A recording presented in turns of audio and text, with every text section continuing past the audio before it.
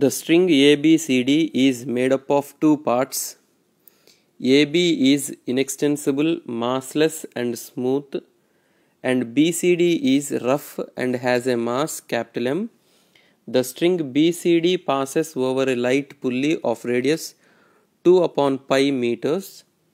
The coefficient of friction between sphere A of same mass M and the surface is same as that of between pulley and string BCD. Find the coefficient of friction if sphere A is impending to slide. Let us draw free body diagram on the sphere. Its weight mg acts vertically downwards.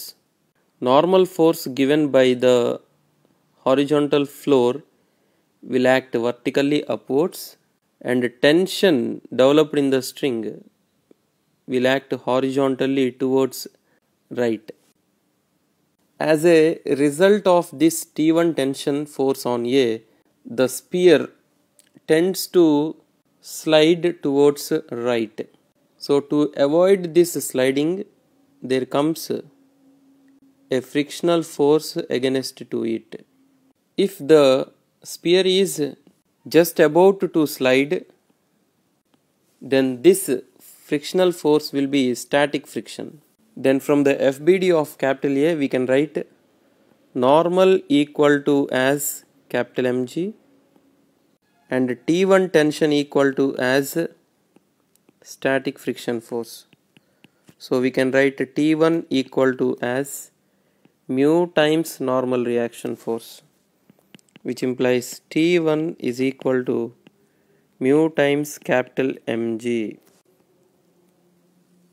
Now first let us calculate the length of BCD wire.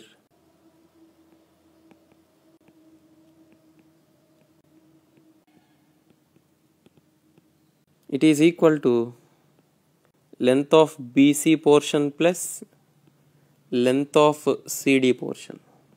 Length of BC is 1/4 of 2 pi r plus 3 meters, and radius of the pulley is given as 2/pi meter. So substituting that value here, we get 1 meter plus 3 meter, which is 4 meter. Mass of BCD string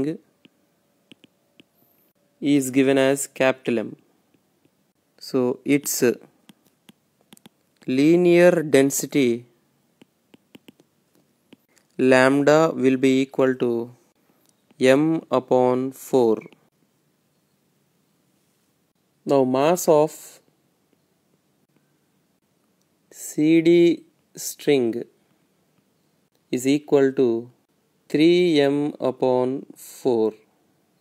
Now tension at point C will be equal to the weight of mass of CD string, since the system is in equilibrium.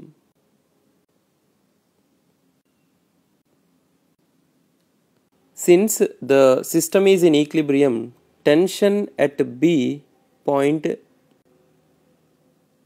should be equal to T1. So if the system is in equilibrium,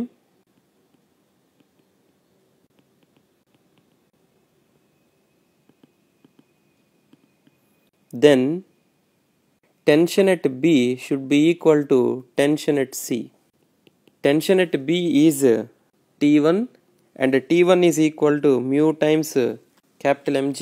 So we can write this as mu times capital Mg equal to as 3 capital Mg upon 4. So on simplification, we get mu value equal to as 0.75. Therefore, the correct option is 3.